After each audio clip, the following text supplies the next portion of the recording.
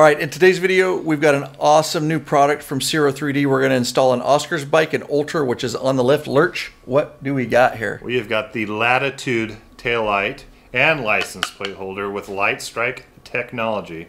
They used to only be available for the street glides and road glides, but now it's available for the limiteds and the ultras. Basically 14 and newer, anything with that single taillight on the rear. And this has that awesome LightStrike technology. If you don't know what that is, it's basically baked into the taillight, communicates with a smartphone app, and you can adjust it for a lot of different patterns. We'll show you some of that a little bit later. Get some freaky stuff going on in the rear.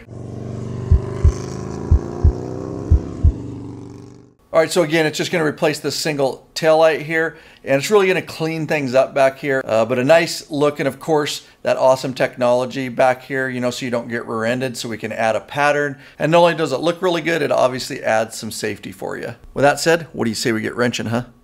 All right, the first thing to get this installed, there's just two Phillips screws, one on each side of the stock taillight that he's getting out of there. And he moved around to the other side there. I'll back that one out. And with those two removed, you can go ahead and pull this out. Of course, it's going to be wired on the rear here. Pretty standard plug here. It's got a push tab on it.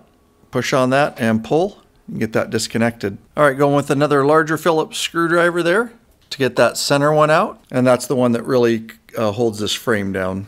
All right, and so with that removed, you can go ahead and remove that frame out of the way. Of course, it's still plugged in there, but we are going to reuse that. Behind that exposes a retaining clip with nut. We need to get that retaining clip off of there, so we just got a flat head there. And you will not be reusing that. All right, and just real quick, before you leave the channel, make sure you hit that subscribe button and bell icon. Every time those are hit, another biker joins the revolution. We'd love to have you be part of it. All right, next he's just gonna remove the license plate there. It's got a couple reflectors. There's a wing nut on the back of those. And since the license plate isn't gonna be up there anymore, we're actually gonna just remove this whole kind of license plate bracket, clean things up back here. That's up to you. And it just removes with a couple Phillips screws there. All right, at the top, there's just two little rubber grommets, but you just pull on this thing and he's pushing on the back and we'll get this thing popped off here. Just got the one side there. There's the other side. All right, and obviously this stuff hasn't been off in a while. We're gonna use our beloved bug slide to clean things up for Oscar a little bit here. It is our #1 go-to waterless motorcycle cleaner. You can use it on paint, chrome, even that denim paint, your seats, your windshields. We use it on helmets. It's kind of just an all-around awesome cleaner. It puts a nice protective coat on there so everything comes off easier in the future. Bug slide, guys, don't ride without the slide. Is available in the law-abiding biker store.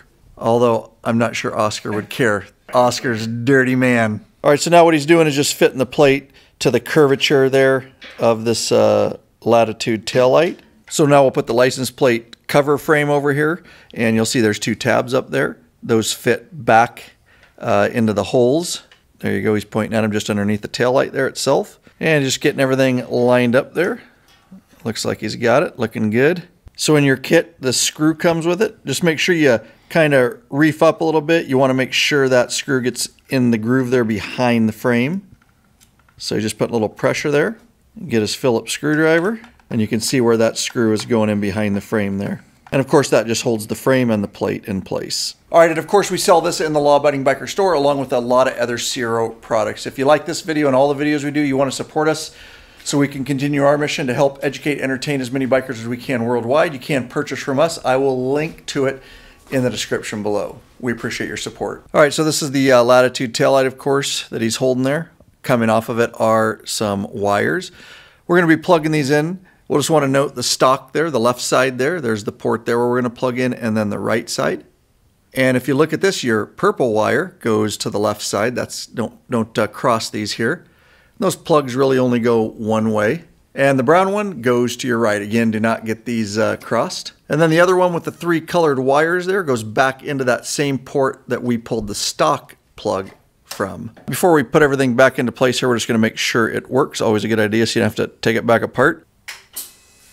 All right, just note there's a stud. We're going to have to line that up here in a minute. It goes through. There's a hole there. And then also there's a big brick you see right there. You're going to see him fit that behind it. However you want to do that, just everything will fit up in there at the same time. He's going to line up that stud and get it through the hole. All right, your kit comes with two Phillips heads, one on each side. He's going to get that started and moving around to the left side there.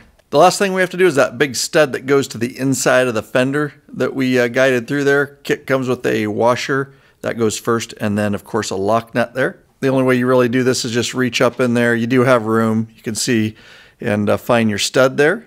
Lurch, you made that look easy. Looks like Lurch has made a decision that a ratchet and socket 7/16 is probably going to be the easiest way to get up in there and finish tightening that nut. All right, and that's how easy it is to get this Latitude taillight installed on an Ultra, and it really cleans up the back of the spike and makes it look more modern. And if you want this on your Street Glide or Road Glide, we've already done videos on how to install that. It's just a little bit different. I'll link to that video in the description below too. So you see that Latitude tail light.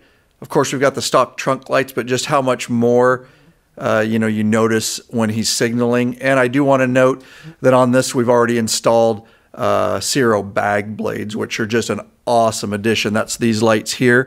And I'll link to that video in the description below. We sell those too, but they're just a really sleek, good-looking addition, and obviously works really well with that Latitude taillight. And of course, we strongly suggest downloading the Ciro app, and you can select your Latitude taillight in there, and then you can see Lurch is just messing with stuff. Literally, when you turn the bike on, you can have it do a pattern. You can have it do different brake patterns. Pauses, how long when you have your brake lever held down, how many times it does it. Just a plethora of different settings in here, and you can really dial that in. And now Lurch is working with the different signal options on how you want those to look. We've already done a more detailed video on kind of everything within this app and how to adjust things, and I'll link to that video in the description below if you're interested. And if you haven't noticed yet, obviously there's a license plate light underneath there that's going down to light up that rear plate.